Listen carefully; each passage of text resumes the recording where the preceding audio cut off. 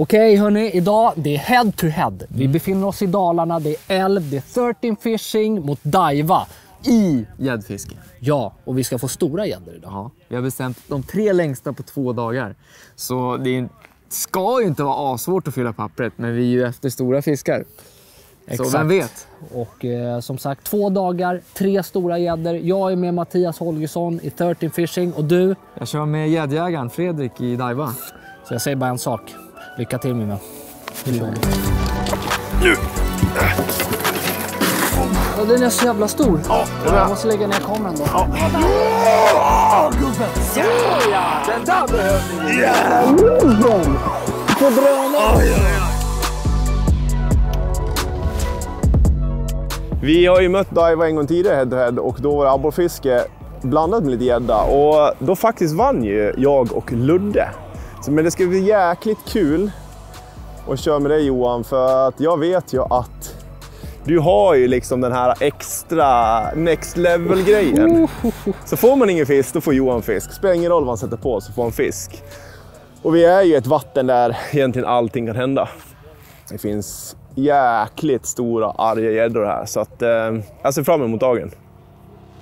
Jag känner att det här kommer bli skitkul alltså. Ja, jag är taggad, men jag tror vi kommer få kämpa lite. Det men, tror jag också. Ja, fan, det var ju förr alltså. Det kommer alltid ett fönster. Ja, det är det. Då gäller det bara att vara där. Jag ska göra det. Vi kommer köra älven och sen så mynningar från älven in till marerna. Det kommer från grund och så droppar det ner typ 12-13. Och det kommer ut vatten där, så det verkar stå asmycket beten i alla de öppningar. Ja. Det är bara att ligga och nöta dem där. Braxarna ska in i maren. Men de ska in i maren och löjerna står helt proppade där i strömvattnet. Så. Fan vad häftigt. Ja, det kommer bli bra tror jag. Kul alltså. Ja, det är ju massa jävla coola bakvatten. Jag tror att vi börjar nerifrån och arbetar oss uppåt. Så kommer vi avsluta grunt i mar. Men de sista timmarna kommer vi fiska på alltså sånt jävla storfiskhak. Jag vet de går i grundare när mörkret infaller. Fy fan vad kul alltså. Nu tar vi dem. Håller vi tummarna för vädret. Exakt. SMH har ju varnat för snöblandat. Det kanske kommer där. Looking wet. Så nu ska vi åka och leta alltså gråse, braxar och förhoppningsvis så står gäddorna precis intill dem och följer dem. Fan vad grymt. Och det är inget live, det ska vi tillägga. Det är traditionellt spinn liksom. Det är ju det här man är uppväxt med. Det är det här man skaffar sig all erfarenhet egentligen vart fisken står och varför de står där. Sen liven, absolut, det är ett coolt hjälpmedel för att verkligen se hur fisken reagerar. Men vill man liksom bli en duktig fiskare, lä grunderna och sen liksom skaffa den här värsta elektroniken och så liksom. Det är skitkul med elektronik, men du måste ju veta, du måste liksom lära dig grunderna, varför fisken står och hur, framförallt alltså fiskens migrering. Lazy Jerk 17 och vad var det ni kallar nya stortailen? Ja, jag tror det bara är Daiwa tail. Ja. Lazy tail tror jag. Det här är ju stor gädda. Ja. Det här är en som kommer till våren här, våra nya Lazy Shad 16. Coolt. Så att det har jag faktiskt saknat. Alltså man ska inte räkna bort småbeten. Nej, det ska man inte göra. Det är alltid bra med en bra start. Så är det. De har tryckt på vatten som fan i kraftverken. Och det här innebär att fisken följs med, de trycks ihop på mindre områden. Och jag ser det är jättebra ström här. Så vi kommer fiska här på ett ställe, bara liksom 10 x 10 meter. Det är jakt. Och sen kommer vi att fiska å andra sidan, några begränsade bakvatten. Och så kommer vi successivt ner. Och det är det här som är älvfisket. Man måste ha koll på vad det är för vattenflöden. Och vissa vattenflöden är det svårt, men just nu så känner jag att det här området här med de här förutsättningarna kommer att vara hett. Så jag tycker vi fiskar, jag ser att de har redan börjat fiska här uppe. Så. Vi kör. Ja. Här liksom spotta på betesfisken nu, här kan man ju ligga en hel jävla dag liksom. Ja, jag vet. Det är förmodligen väldigt korta huggperioder nu också. Helt plötsligt bara en som ja, exakt. Där satt det. Snyggt. Känns okej alltså. Fan vad grym det är Fredrik, för där tog inte många kast. Nej, det var inte okej. Nej, det var rätt liten. Ja, lägg in den där så. Vi tar den. Fan, han kämpar på ändå alltså. Ja, men första fisken. Det är alltid någonting. Snyggt. Vi kör old school idag. Jajamän. Tumstock. Jag tror inte den är 60 alltså. Nej. 53. Ja, men en fin liten pike. Vackra älvgäddor. Tog på andra kastet på den nya Lazy Shad 16 i Ajo. Ja, det är fisk. Man behöver ett hugg i ryggmärgen tidigt. Exakt. Där satt han. Bra. Ingen stor. Kan vara helt nej, nu kommer den väldigt lätt. Men... Yes! Vad är hela friden? En gös! Älvgösen alltså! Det är fan vad fint. Ja, det är min första älvgös, det kan jag säga. Det är inte dåligt. Fan vad coolt alltså. Fan vad fint. Ja. Tungt. Den här hade ju varit godkänd om det varit en gädda. Ja, men det är inte. Ja, alltså jag visste inte att de hade... Alltså jag vet att de har gös i Dalälven, men hur är beståndet? Ingen aning. Alltså mörk och fin. Ja, den får simma. Där hade vi hellre sett att det var en pike, men tack för visiten. Tack för titeln. Lillgösen. Yes. Bra jobbat. Alltså jag får aldrig gös annars. Även när jag fiskar gös. Jag får ingen gös. Nu får jag gös. Nu kom den. Ja, kul. Ja, bra jobbat. Ja, men det är firre. Pulsen är uppe. Ja, definitivt. Pulsen är där.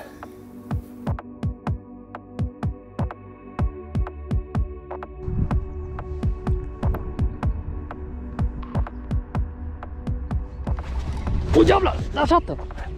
Fan, i droppet alltså. Det är ingen stor gädda, men det är en gädda. Det är en gädda, Johan. Ja. Snyggt! Så ja, underbart. I droppet alltså, jag lät den verkligen sjunka långsamt. Coolt. Ja. Första gäddan för idag. Det är inget monster. Men det är en gädda och den tar på min absoluta favoritfärg.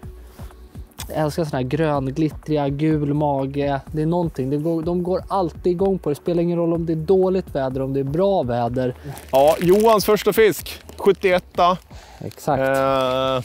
Nu vet vi att vi kanske är någonting på spåren. För vi har ju sett fisk som har jagat och de har varit lite aktiva. Dropphugg. Fy fan vad gött. 71 alltså. Jag tycker att vi är på rätt ställe just nu. Ja, det känns så. Och som vi sa, vi är liksom ute efter 2 fiskar idag. Ja. För att, och de ska vara stora, så att jag tycker vi står på rätt plats. Men den 71 till att börja med, underbart. Snyggt Johan. Vi tar en till då. Ja. Så jävla.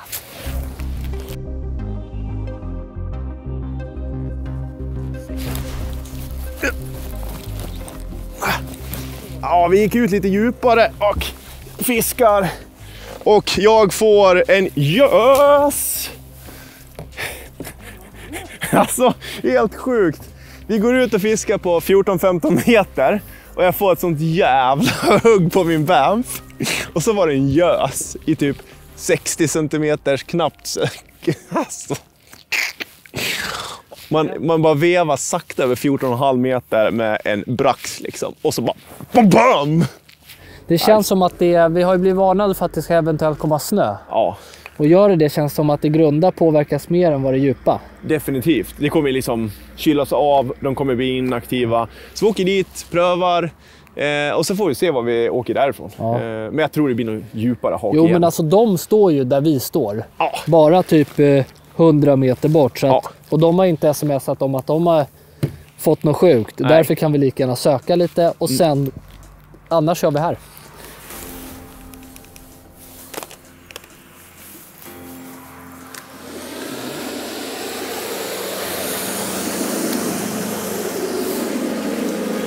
Fan, vilka svallar ska dra då? Helvetes. Jag blir så arg alltså. Jag tror att vi måste dra vidare nu, för annars de drog vidare Mathias och jag är rädd för att de kommer ta bästa spotten där borta. Ja, vi såg hur de gled bortåt. Man vill inte vara tvåa på matbordet alltså. Så att den spotten vill vi nog köra samtidigt. Så att jag tror att det här blir våra sista kast, så ska vi börja lufsa bortåt också. Där satt han bra. Jävla king där. King. Ingen jävla gös igen En eller? liten fisk. Alltså den kommer som en propeller. Ja, det är bara smågäddor på det här. Det är gös. Det är gös På till. riktigt. Vad är hela friden? Du måste skoja med mig. Alltså du är Jag fan... får aldrig göra så annars. Yes. Mästaren, Den här är faktiskt lite större än förra till och Ja, med. det är den fan. Är det nytt PB eller? Det är fan typiskt alltså. Har du samma drag igen? Ja. Lazy Shad, den är het alltså. Den är skitbra på livescopet också på ut och prickskjuter på gösen. Den är ju dynghet alltså. Ja. Snyggt! Nice. Ja, jävla... Fel art, men man bangar inte på ett hugg. Nej, ändå, så alltså. är det ju. Jävla göshuggen är jävla trevlig också. Ja. Tack. Snyggt jobbat. Tack så. Så. Nu har vi legat och spunnit av ett stort jävla löjstim här i den här mynningen som går upp till en sjö här på sidan av Dalälven. Men Ludde drar bara gös. Han drar ju 2,60 plus gös här. Det känns ändå ganska bra. Alltså. Ja, det känns bättre liksom... idag än igår skulle jag vilja säga. Ja.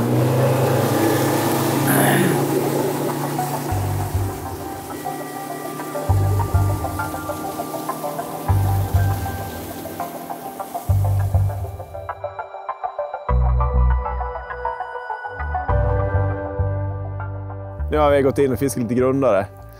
Vi hoppas ju nu på att det är inte enbart brax som lever i den här maren, utan att det är brax från älven som gått upp och ställt så här. Och med dem så går det stor fisk upp liksom.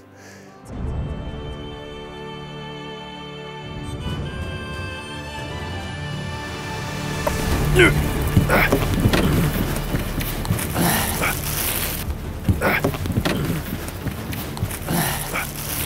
Johan, Ja. Den här får ni hova. Ja, det är på den nivån. Ja, det är på den nivån. Vad fan är hoven då? Han ligger här. Han ligger bredvid dig. Bakom dig. Vänta. Okay. Wow. Ja, den är så jävla stor. Ja, den här är stor. Okej. Ja, jag måste lägga ner kameran då. Ja. Så. Är du med? Ja. Kom on.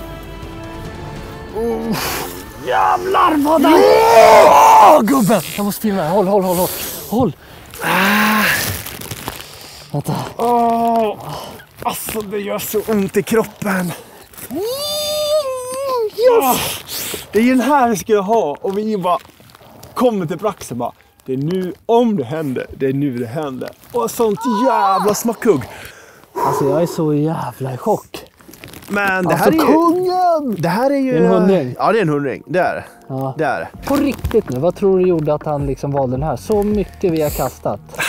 Jag vet inte alltså, men just T-bonen har ju det här lugnet, och fiskar man den, vi sa så här, vi fiskar lite mer ryckigt, fast du vet man lyfter spöt och så här, då blir det att den har liksom ett svävande lugn. Men du vet, det bara försvann. Kolla den här skallen alltså. Oj, brall. Oj, den där det är en 8 kilo. Ja. Så här var kul.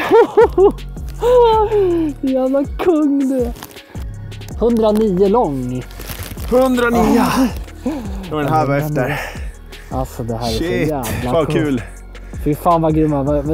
109 lång alltså. 109 lång. Ja, det är helt fantastiskt. Sjukt fin gädda. Skaplig skalle, och du vet det, underbett gör han så jäkla arg. Fan vad het du är.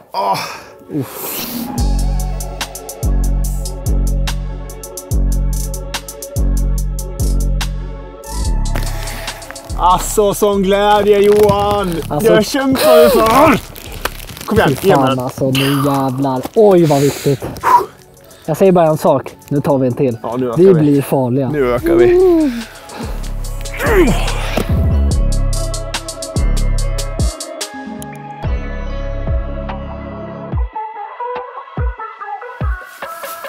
Fisk! Ja, nu jävlar. Åh, den är bra. Den är bra. Håll. Jävla kung det, mannen. Den är skitstor. Så ja, den där behövde vi. På drönaren. Oj. Fan vad fint. Fy fan vad grym du är. Så jävla grymt, Fredde. Vi bara väntar på det. Oj. Fan vad nice. Den där är ju nästan... Ja, det är 95. Det kan nog vara 90-95, ja. Fan vad grym alltså. På järken. Du drog på järken Yes. alltså. Fy fan vad bra. Jävla fint alltså. Fram med måttstocken. fiskar på. Nice! Kung, mannen! Fan vad fint alltså. Den där behövde vi. Vacker fisk. Otroligt vacker älggädda alltså. 92. Ja. Eller är den där finnen längre? Nej, den är 92. Ja. 92! Nice! Shit vad bra, Fredrik! Fan vad fint!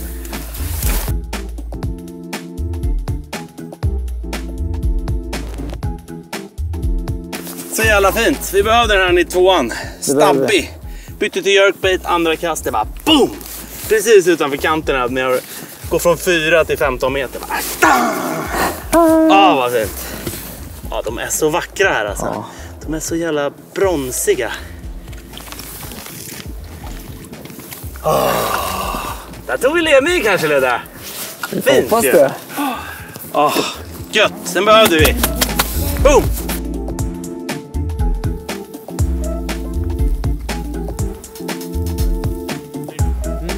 Thank you very much. Du får inte glömma... Chipotle eller BBQ. Jaha, det är lite stös alltså. Och lite B också, vad händer? Wow.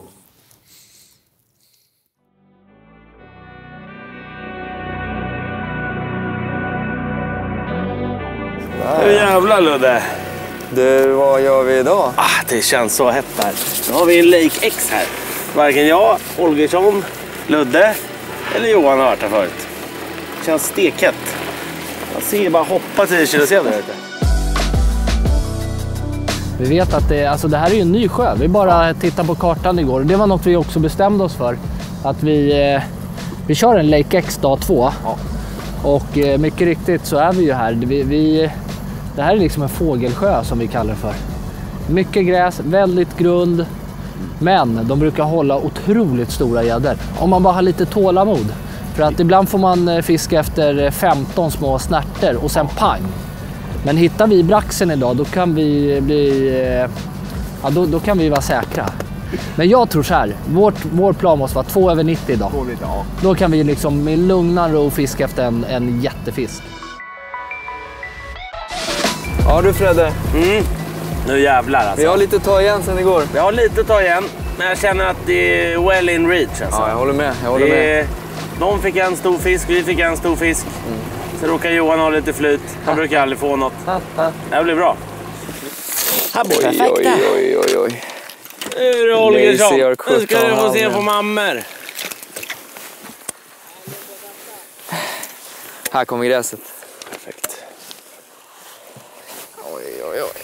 Deep shit alltså.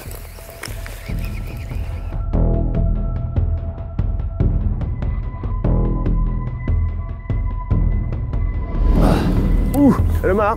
Ja. Jag ska ta fram hoven. Var är hoven? Den är inte uppvikt. Okej, det är den här eller? Ja, men jag försöker handla den. Ja, eller så tar den här. Ja, det här är i alla fall en... Ska jag hjälpa dig eller? Nej, men ta den där lilla hoven då. Ja.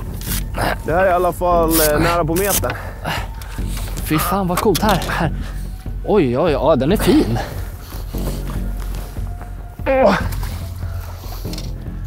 Säg fan vad grymma vi är, Holger. Vi är helt oslåbara.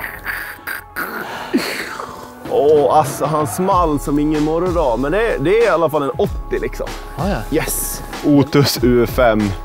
Det här det är ett bra bete just som det är gräs och sånt där också. Det är bara att... Den där färgen är brutal. Ja, den är ju det. Den här har ju gett med många fina fiskar så. Men alltså det är så lätt för du kan rippa lös den också. Den liksom glider genom gräset.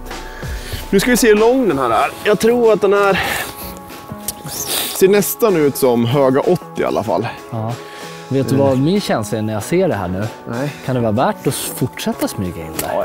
Tänk om alla brax har klivit till. Det lär vi göra. För annars om de tar det, då är vi körda där. Ja, då är vi körda. Oj, den är jättefin alltså. Och ser du gapet på den som har varit på? Ja.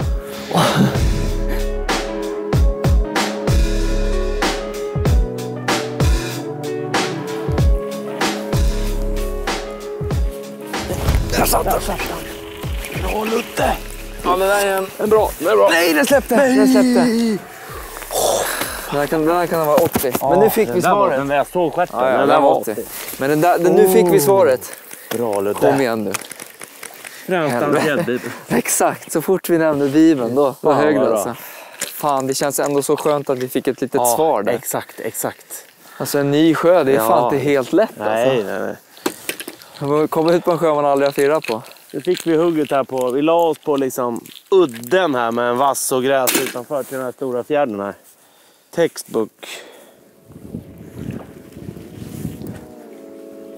Här har vi förankringen.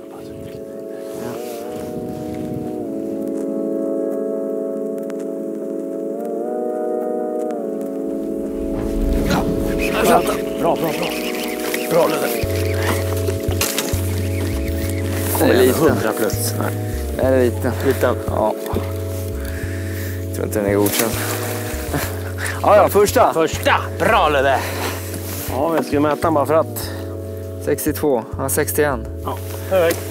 Ingen vinnare heller, men det är fisk. Hurra! Snyggt 61 centimeter. King. Nu tar vi den. det kan det bara bli bättre alltså. Så är det. Men skönt för upp en. Ja, verkligen.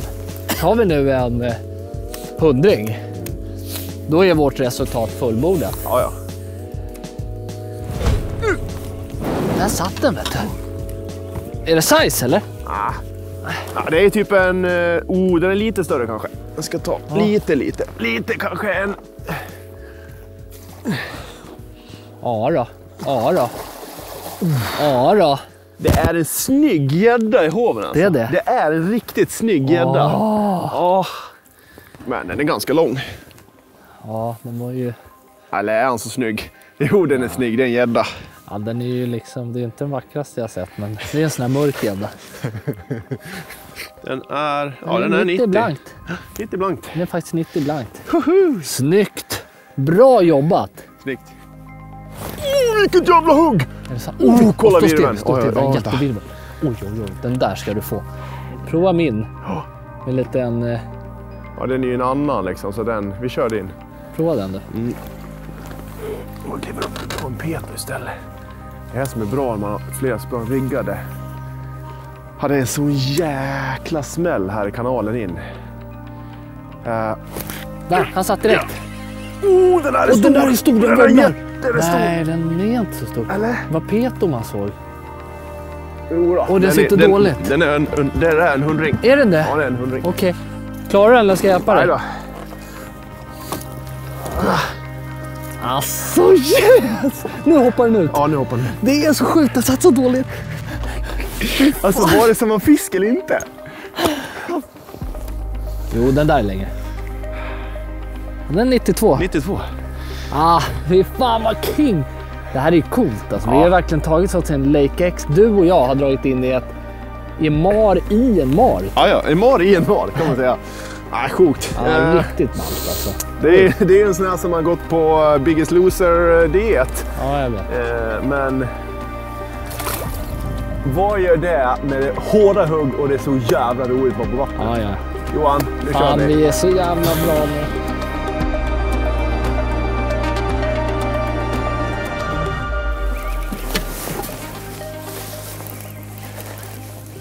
Snyggt. Mycket bra. Har du sett den eller? Ja, den borde vara 90. Jag tror det känns som det. Ja, det är stabbig bara. Stabbis. Ja, det där är ju schysst. Fan vad bra. Äntligen. Grymt.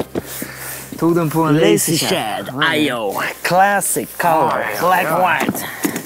Välmående gädda. Ja, verkligen. Nej, det var inte så stor, men det var hugg. Okej, nu är det fisk här. Måste skicka in den snart. Vi mäter han bara lite snabbt. Bara för att det är kul. 79. 79. Ja, fin. Skickar vi den. Tar vi en till. Bra Fredde. Ja, det där behövdes för självförtroende. Där satt den. Så. Det känns ganska tung, men om den går ner i gräset. Jag är i gräs för fan. Är det inte en pike? Det är pike också. Det var ju mer gräs än gädda. Mer gräs än gädda på den där. Den är där i krokarna också. Ja. Och jag har en på också. Har du det? Höll inte ens i spött. Är den bättre eller? Satt på när jag kom på. Nej, den är samma. Ja, ungefär där. Ja, nu har vi hittat en spot i alla fall. Dubbelhugg i alla fall. Ja, någonting. 65 kanske. Fina bananer. Puss och kram. Dubbel. Mätt in då, den var lite längre så i alla fall har vi 3 gäddor här. Det är okej. 74 centimeter. Visst. Jag höll inte ens i spöt. Han måste ju plockat upp den där. Jag höll ju på att hova den. Han satt ju på när jag... Skönt med lite action. Verkligen. Fan, rätt man behöver få i sig några pikes. Ja. För att vakna igång. Det kom vinden igen. Då bara boff, boff. Du vet, här kommer vi ramla på en 90 när sånt. Ja. Då är vi fan med igen. Då är vi med igen. In! Då är det där gröna gräset som räddar oss där. Fan, i grönvass! Green weed.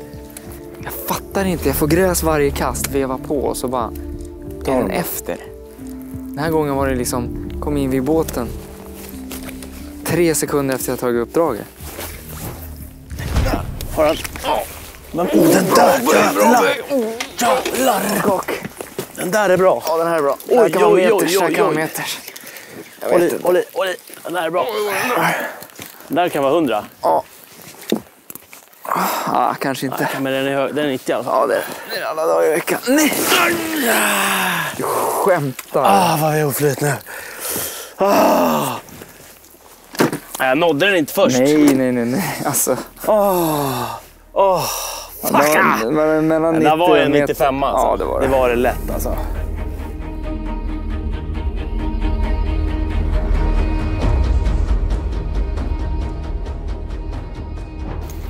Jag fixar fram hoven här till Jojan. Tack.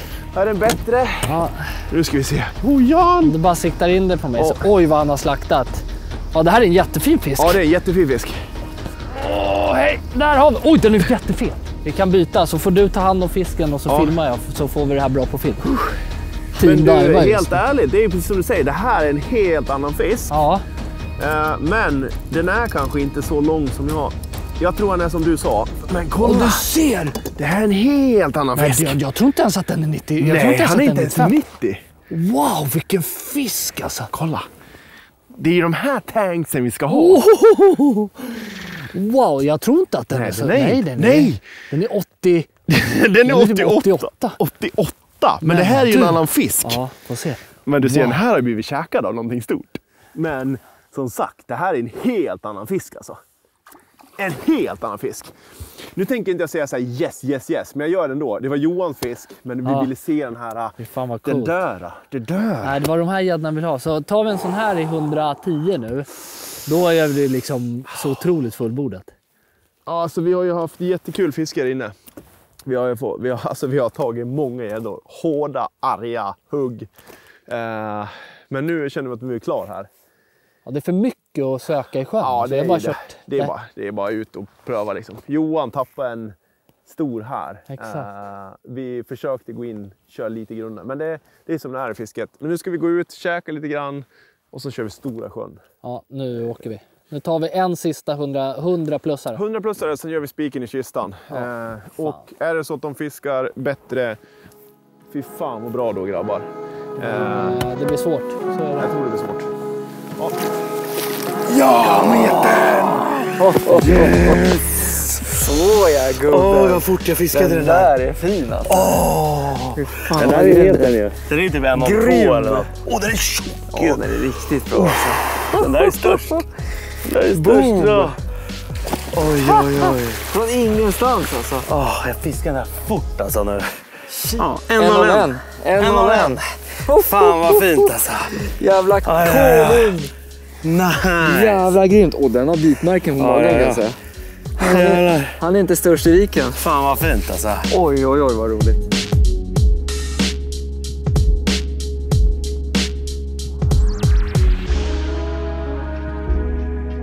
Ja, jävligt fint. Den där meterskedjan satt långt in idag. Du, det gjorde den. Men oj vad vi var värda. Ja, den där var vi fan värda alltså. Vi har liksom varit lite, det känns som att vi har varit liksom i osynk med gäddorna hela tiden. Jag håller med. När det kommer perioder har vi liksom inte varit på rätt plats. Nu gick vi tillbaks, fick den här fina, riktigt skönt alltså. Vi tog rätt beslut att gå en vända till på det här området. Och tog den på en Daiwa sidekick shad i Burbot, UV tror jag den heter. Och den här är alltså Alltså den är i stor profil, men även den rör sig så jävla... Du kan fiska den hur långsamt som helst. Den kommer ändå röra på stjärten. Så Det gillar man ju. riktigt bra kallvattenkärl det här.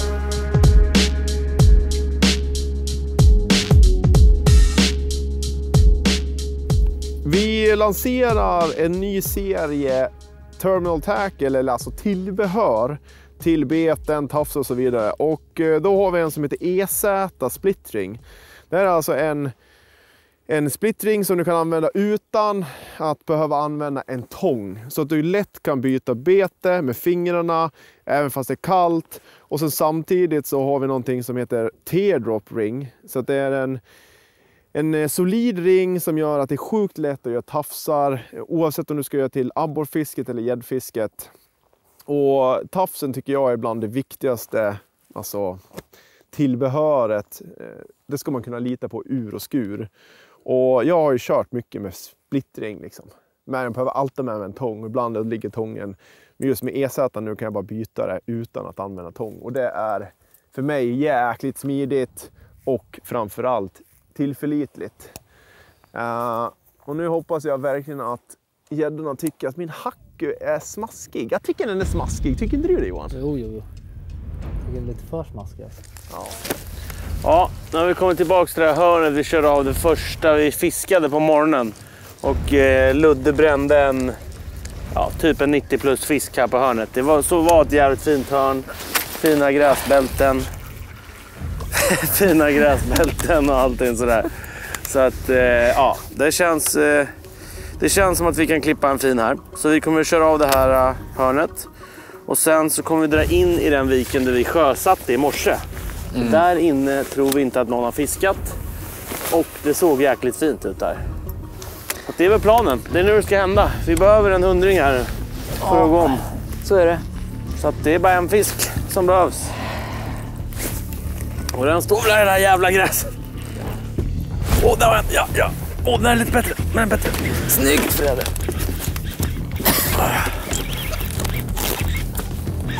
Det är bara stabbigt här. Men det är en okej fisk då. Snyggt. Kanske en 85 kanske. Jag tror det fan var större med. Fan vad han bråkar. 84. 84. Bra här. Fin avslutningen då. Riktigt bra alltså. Vad har vi kvar? 10 minuter. 10 minuter kvar. Vi ska ha en större. Ja. Den där stod fan längst in där alltså. Ja, Johan, vi har haft sjukt kul. Alltså, vi har haft roligt fiske. Nu hoppas vi bara att det räcker hela vägen. Alltså, vi har faktiskt slejat, om man får säga så på svengelska, jäkligt roligt gäddfiske liksom. Ja, jag tycker vi har gjort det jävligt bra. En Lake X, vi har hittat fisk, stor fisk ändå. Alltså, vi har en 101 idag om vi går på deras stats. 109 igår. Ja. Nej, jag är ändå jättenöjd. Alltså. Ja, jag med. Absolut. Det här kan inte bli bättre. Absolut. Jag hoppas på att det här håller och att inte de sitter och ruvar på något. Grabbar! Tjena! Ja. Ruvar ni på något eller? Nej, vi ruvar inte på någonting. Nej, vi ruvar inte på. Vi har kämpat, Vi men vi har fick inte en ruvat. 84 här inne precis innan. En 84? Ja, precis nu sista tror jag. Fan, det här betyder. Ja. Ja, ni har vunnit boys. Grattis guys. Ja, men nu! Ja, som vi har kämpat och ni har kämpat! Ja, jävlar. Rolig dag då. Nu vet våra jävla hjärnspöken. Sen ni fick den 101. Alltså, vi har mått så dåligt. Alltså... Ja, men du vet, vi körde hela den där vassen ner där och ingenting hände. Och vi skulle ha varit kvar,